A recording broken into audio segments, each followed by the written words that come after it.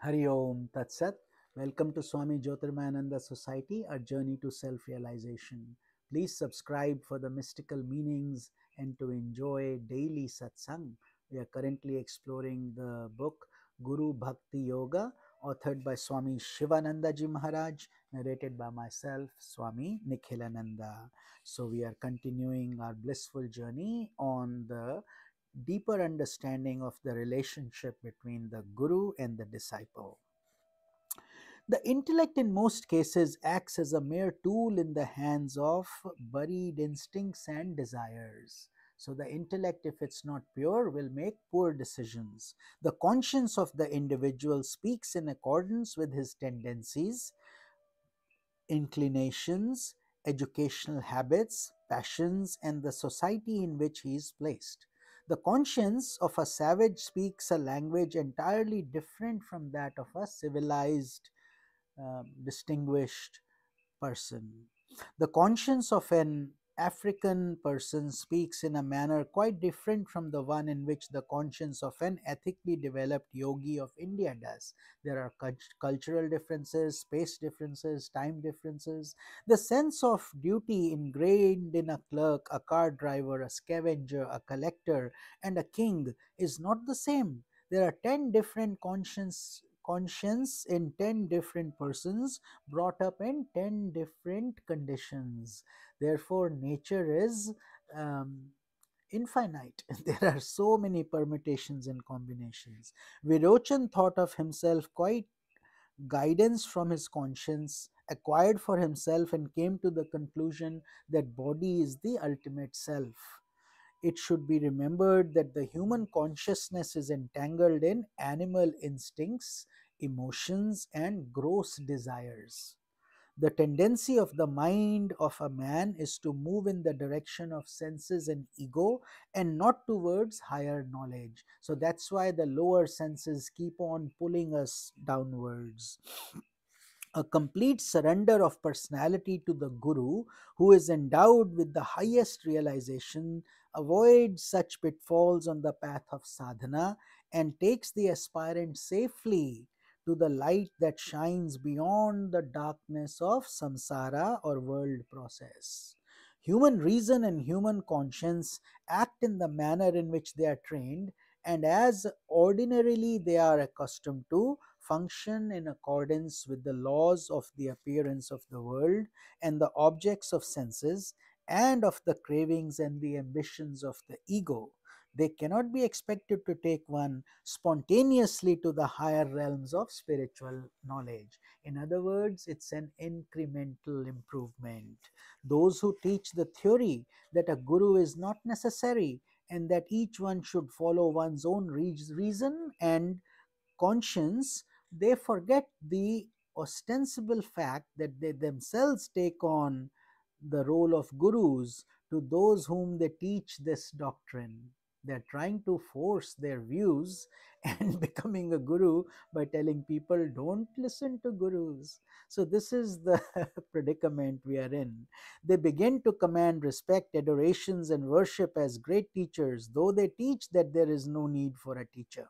We should know how the Buddha, for example, asked his disciples to think for themselves rationally and convince themselves for themselves in regard to the validity of the doctrine which he preached, and not to accept anything by mere authority of the word. Therefore, this is a process of practice, implementation, practical experience. He did not propound the worship of any god too. However, the result has been that he is being worshipped as a great guru and even a god. The teaching in regard to thinking for oneself and the denial of the need for a guru naturally implies the acceptance on the part of the taught for a person who teaches as a guru. It is found that the need for a guru cannot be overcome in any walk of life. In every aspect, you need teachers to guide you. Your first guru is your mother, who feeds you, nurses you, dresses you, teaches you, and takes you to school, then your father, then the guru, then your teachers, and so on. It is the nature of human experience to get affected by a process of subject object interaction. There is a feeling amongst people in the West that the dependence of the disciple on the guru is a psychological bondage which, according to the theory of psychoanalysis, has to be got over. In this connection, it has to be noted, however, that the relationship of the disciple to the guru is not the psychological dependence which psychoanalysis is familiar with, but with the surrender of personality to the care of a higher consciousness, which includes and transcends the limited individualistic consciousness of the disciple. Just like water flows downward, doesn't go back upwards, so the higher knowledge can satiate the lower knowledge. Or the disciples, the guru's consciousness is fully enveloped in God, and therefore they can direct that energy towards the disciple. Further, the disciple's dependence on the guru takes the form of a personal relationship only in the beginning, but in the end, it becomes a veritable surrender of the individual to the universal. Guru's role is to show you your connection of Atma consciousness with God, and that till then he is the Guru. Once that connection has been established, then the disciple himself becomes the guru, he becomes the light.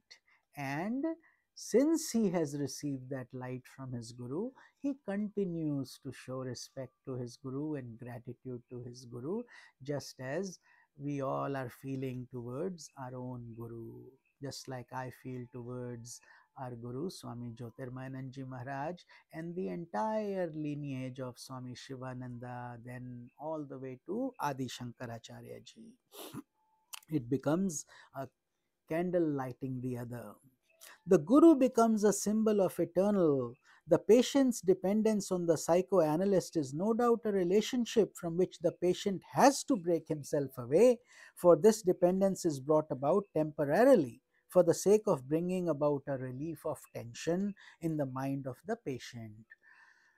However, when the task is done, the dependence is broken and overcome, and the patient becomes free and independent as before. But neither in the beginning nor in the end, the relationship of the disciple to the guru takes the shape of an undesirable dependence. So it's not like when somebody gets sick, they should see a guru. When they get better, they should not. It doesn't work like that. It's a journey of faith and love. It is dependence on the universal through and through. The guru is taken not as the body or even as a personality, but as representation of the highest spiritual reality. So don't confuse guru with his looks or his accent or his teachings, the way he talks, but go after the real nectar of his spirit. Thus, the dependence of the disciple of the Guru on the Guru is a gradual process of self purification on the part of the disciple and of his final attainment of the Supreme Godhead.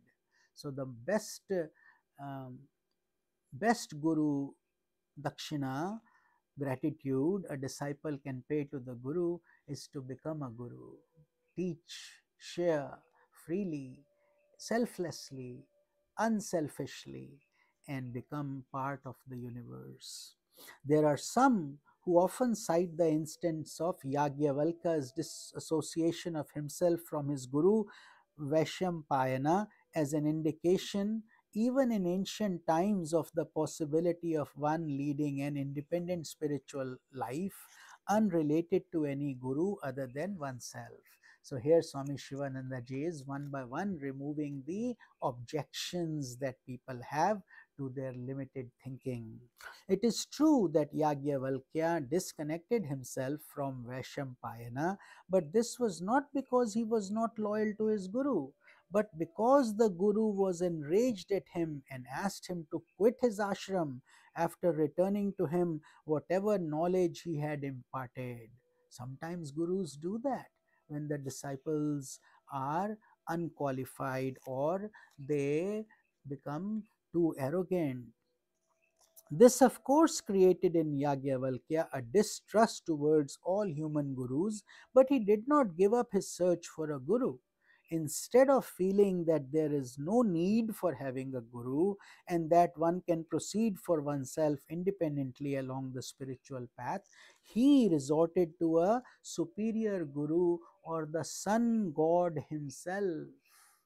So, this was Yagyavalkya's journey. He ended up, and it is all destined, predestined, and therefore there is this big stotra that Yagyavalkya ji had written, the same sage, when he guided Lord Rama when he was going to defeat Ravana.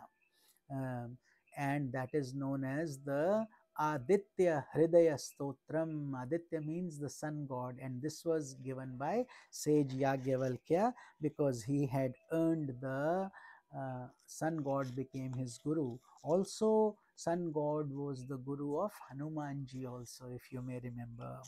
So thus there is no argument whatsoever in the behavior of Yagyavalkya which can establish or demonstrate the undesirability of dedicating oneself to a guru. So that is important. And when Yagyavalkya acquired a fresh knowledge from the sun god, he was ready to impart it to other disciples previous and then requested the latter, who is said to have been highly pleased later at the tremendous strength and aspiration and courage which Yagyavalkya revealed to propitiating the sun god. So even his guru, who got angry at him and let him go, was finally pleased to see the ascension of his disciple. He wasn't jealous, he wasn't angry, he was happy that he found such a good higher guru in the sun god. So with this we conclude our satsang for today. We will continue this journey in tomorrow's satsang. Hari Om Tat Sat.